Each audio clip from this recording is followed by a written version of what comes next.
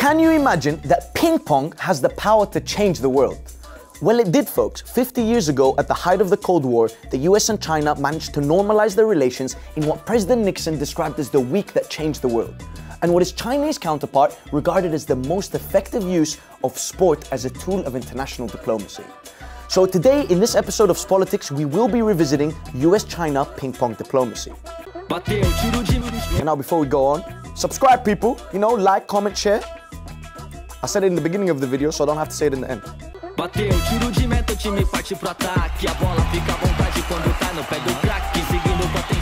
It all started in 1971 during the World Table Tennis Championships in Nagoya, Japan. Glenn Cowan, a member of the American team, jumped onto a shuttle bus carrying the Chinese national team to greet them. The Chinese were wary of any contact with the Americans, given the state of the two countries' relations. But Zhang Zedong, a Chinese ping-pong superstar, stepped up to shake Cowan's hand. He engaged in a short conversation and presented him with a small scroll. To reciprocate the kind gesture, Cowan presented Zhuang with a t-shirt that had a peace symbol on it and the words from the famous Beatles song, Let It Be. News of this sporting camaraderie caused shockwaves around the world, with great anticipation as to what this could possibly mean for US-China relations. Chinese leader Mao Zedong seized the opportunity after this heartwarming moment and invited the American team to visit China on their way home. They did, and they stayed 10 days, sightseeing and taking part in exhibition games, and were even invited to an audience with Chinese Premier Zhou Enlai. Of course, if you are wondering who won, well, you've missed the point, and let's be honest, we all know who won. In 1967, US President Nixon had written, "We simply cannot afford to leave China forever outside the family of nations."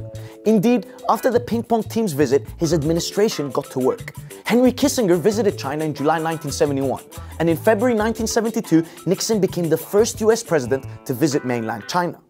Normalization had begun, and it was televised. Nixon relaxed travel restrictions to China, and so a few Americans also had a chance to visit the Far East. But still, China was very distant from the average American's mind, and there was a real interest and need for cross-cultural exchange. And so, another round of ping-pong diplomacy started. This time, it was the Chinese team embarking on a US tour in April 1972. It was a huge success. Everyday Americans, students, children, and athletes got to meet the 13-man Chinese team. The US and China had previously met on the battleground during the Korean War. There were negative feelings with regards to issues such as Taiwan, and China's Cultural Revolution had fostered a lot of anti-American sentiment. But a couple of ping-pong strokes were slowly withering all the negativity away, and cooperation on a political, economic, and cultural front was underway. I'm also guessing this is how we got Rush Hour, so I'd like us to take a moment and thank ping pong for that.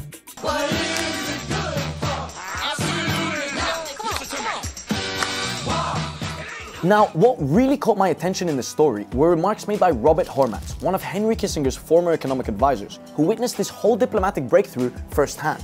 He described how the Chinese players even let him win a couple of points in table tennis, so that he wouldn't be completely humiliated. A gesture of respect, if you will. But there was also another message there that was conveyed to him by Chinese officials, which is that China was very talented in many fields, some more than Americans, and that their success should not be held against them or scare the US. Instead, they should be embraced under the umbrella of cooperation and respect.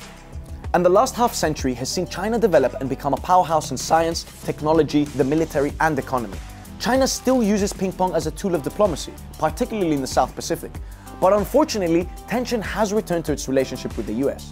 Global trade, Hong Kong, Taiwan, the COVID-19 pandemic are just some of the issues reigniting US-China hostility once more.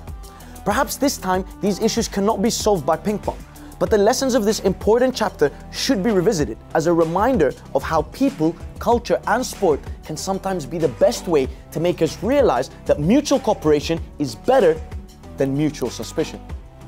Somebody said world peace was in our hands, but all I did was play ping pong. Thank you, baby. US-China, get together, play ping pong, or whatever you play, man. Love each other, peace be upon you. The sun is out, March, baby.